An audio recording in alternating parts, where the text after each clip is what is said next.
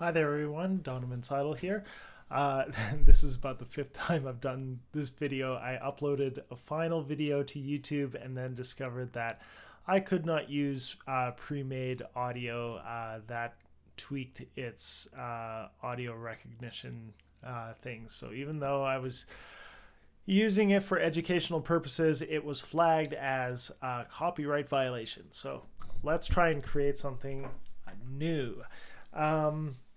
This tutorial is to teach you how to create an adaptive click. After my last how-to video, which I taught you how to create a constant click track, I had some questions from you as to how to make an adaptive click, which follows the tempo of a music. You know, obviously,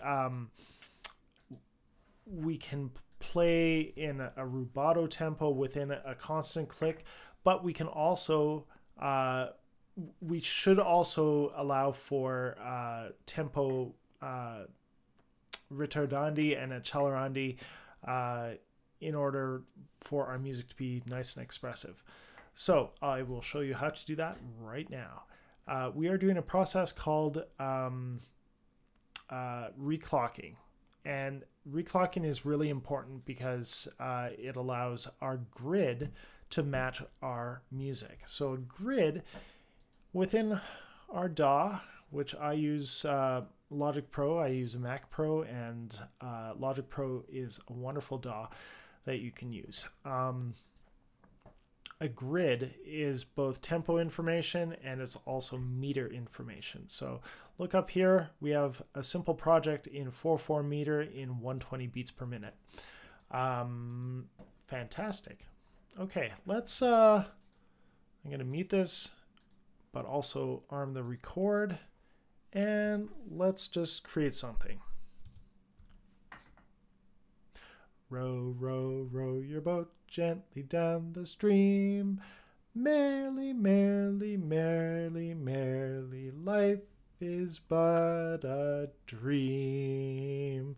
Okay, fantastic. So we have row, row, row your boat, which starts in one tempo and ends in another. We have a massive rit that I sang with my lovely voice. All right. The first thing that we do, I do this with all my projects. If a producer comes to me and says, I want strings behind this track, or I want an orchestra to play with my band, the first thing I'll do when I'm given a track is to reclock it. So that changes my grid in my DAW to match the music. Obviously, I could drag their track into my DAW and just start writing, but I like to know where measure 50 is, or that the orchestra needs to have a featured section starting at measure 89. And if you don't have that information in your grid, you've got to start from measure 1 in the track and just kind of keep track and keep count. It's better to have all the information in the grid. It's so much better. So let's just play this back. I hate listening to my own voice sing, but I'm doing this for you. Row, row, row your boat gently down the stream. Merrily, merrily, merrily, merrily, life is but a dream. Okay, fantastic. Oh, that's hard to listen to. Man, oh man. So the first thing I will do, our first note is row, row, row your boat. Okay. We can see that in the waveform. We have a bunch of garbage here. Row, row. And so what I want to do first is split that out. Let's zoom in to the beginning of the first note. Fantastic. And we're going to use Command T to split that into two regions. Now in Logic, we are doing non-destructive editing. So even if I delete this, I can always pull it back from the original region. Well, from either region, really. Let's look at that. So I trim this. Let's get rid of all this. I can pull that out from this region here. It still exists. So Let's trim that, get rid of this garbage, and move this all over to the very beginning of beat 1 of measure 1. Fantastic. Pull it all the way over. Okay, let's create a software instrument of Klopfgeist, which is our little metronome. I like the kick drum sound.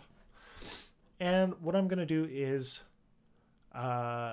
click along with it. So I'm going to do that with this finger over here. It can be any note, it can be any instrument, and we're going to use this information to reclock our song. So I press R to record. Sorry, I am armed for record here. That gives us one measure of click, and then we're in. Here we go. Row, row, row your boat gently down the stream. Merrily, merrily, merrily, merrily, life is but a dream. Oh, let's get rid of that last oh in my recording. I just trimmed that back. Fantastic. Okay, so let's double click on our MIDI region. That opens up this. And let's make sure our first click happens right on the downbeat of measure 1. We quantize that as a quarter note. That shifts this over. Fantastic. And if we want, we can adjust some of the others. I know that I was slow on some of those first couple beats. Row, row, row your boat. This one needs to be moved over here. Row, row, row your boat gently. Good. Even this one a little bit to the left. Row, row, row your boat gently down the stream. Good. This one rushes just a bit. If it's not exact, it's not a big deal. It's still going to keep with the grid. Row, row, row your boat gently down the stream. And we can also do this process afterwards by affecting the tempo. So what do I mean by that? Let's go through the process. We've got a little MIDI region, which corresponds to quarter note beats. We're going to go up here to this drop-down menu. This doesn't give us all the tools that we want. So we're going to right-click up here and choose beat mapping. Beat mapping is what we are doing to reclock the song. We can see that this MIDI region is reflected up here in this ghostly manner. We can choose anything to use for the beat mapping. In this case, we're using quarter notes. So let's click on beat mapping, beats from region. And again, those clicks can represent a bar, 2 bars, 4 bars, a half note triplet, or in this case, a quarter note. Let's use a quarter note. And we can see we have a general downward trend, well, sort of an upward trend and then a downward trend, which represents the writ that I sang in Row, Row, Row Your Boat. Let's open up a tempo list. And again, so we are adapting our tempos to follow, we're adapting our tempos, which drives the grid, to follow the click, which follows our music. Fantastic. That's complicated. That's too complicated. Never mind about that. So we're changing the tempos to match the music.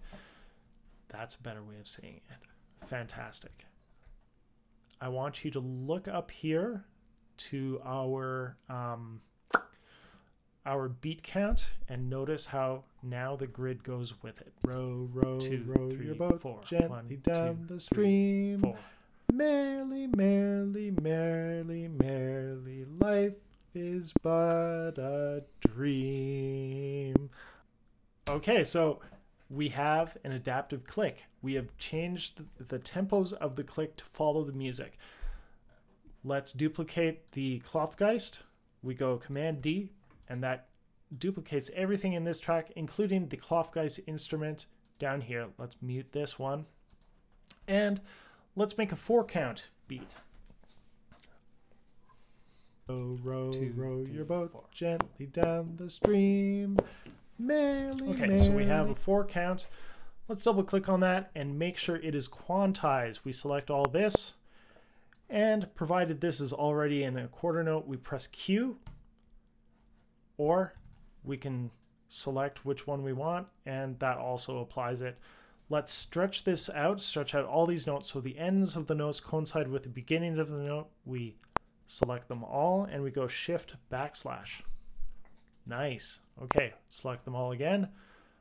Go to Functions, MIDI Transform, Fix Velocity, and we change the velocity of all those MIDI notes to 100. We go Operate. That's done it. And I like my downbeats to be slightly stronger, so we go to a velocity tool. We click and drag upwards with our mouse until we reach the maximum MIDI value of 127. We can't go any higher than that. Wonderful. We have a loopable click that we can drag. Now, let's stretch this out with the loop tool. And now let's play it back. Row, row, row your boat gently down the stream. Merrily, merrily, merrily, merrily, life is but a dream. Okay, great. Now, let's pretend for a moment that our piece is not in 4/4, or it goes from 4/4 to 2/4, back to 4/4, and let's add in the second measure a 2/4 bar. We'd have to know from the music that we recorded, what our meters are. If we're recording in something that is pre-existing, we can look at the score and know that, oh, on measure 4, there's a 2/4 bar, or there's a 7/8 bar here. And we can now start putting that into our grid. So let's assume that we've got a 2/4 measure, starting on measure 2, that only lasts for one measure. And then we're back into a 4/4 bar.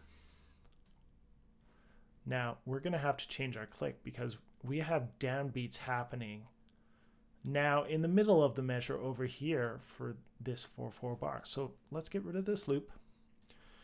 Let's copy this region over here. And we're going to do the same split function that we used on the audio region. Let's move our playhead to the middle, or to the beginning of the next 4/4 measure. And we're going to go Command T, which splits this. We get rid of this. And now we can copy the 4/4, click over here and stretch it out. We'll go over here and click on the track, which selects everything within the track, and we go Command J to join it all together. We now have a click. Let's hear it. Row, row, 2, row 3, your boat 4, gently down the stream. 1, 2, 3, merrily, 4. Merrily, merrily, merrily, life is but a dream. Okay, awesome. So from here, I would bounce this out. You can solo it and bounce it. You could pan it to a little bit to the right and the audio track a little bit to the left. Row, row your boat gently down the stream. And you could do a video capture of the measure count and the beat count. I find that really helpful alongside an audible guide, whether that be click alone or click with guide, or, again, panned out into the different sides. Whatever you choose, the sky's the limit. Wonderful. Is there anything else to cover? We've created an adaptive click. We have reclocked our grid to match the audio. I think that does this. If you have any questions, please comment in the YouTube comments. I'll try and get back to you. I hope this helps. I use this for all of my projects. It is invaluable to use this process because it saves so many headaches down the road and allows for a flexible adaptive click that we access by reclocking the song. Wonderful. Hope you stay safe and healthy. Be safe out there, and I'll talk to you soon. Bye.